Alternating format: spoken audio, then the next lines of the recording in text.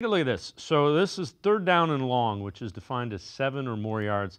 Browns have been in that a lot, 34 or 35 times. They're 5 of 35 on third down and 7+ yards. 34.3%, worst mark in the NFL. You want to know why the offense is struggling? Because they can't stay on the field.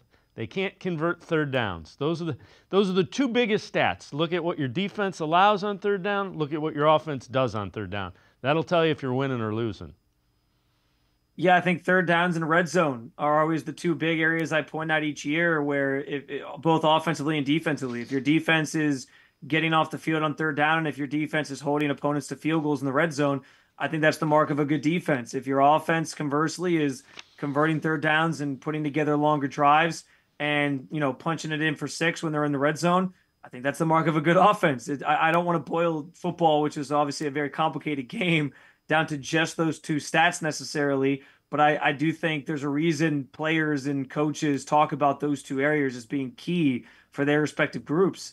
And yeah, it's been a struggle to stay ahead of the sticks for this group. Some of that is the inability against some of these teams to run the football. Some of that is, I think, they don't commit to the run enough to stay ahead of the sticks and have that be a weapon for them. And I do have to kind of wonder how that changes or what that looks like when Nick Chubb is back out there, because he's a guy that we've grown to trust on the field to make those plays and to keep an offense kind of in a good spot when it comes to moving the stick. So it's very interesting. It's all very fluid right now with this team. 4 weeks in, I still don't think we have a good sense of what their identity is, particularly on the offensive side of the ball.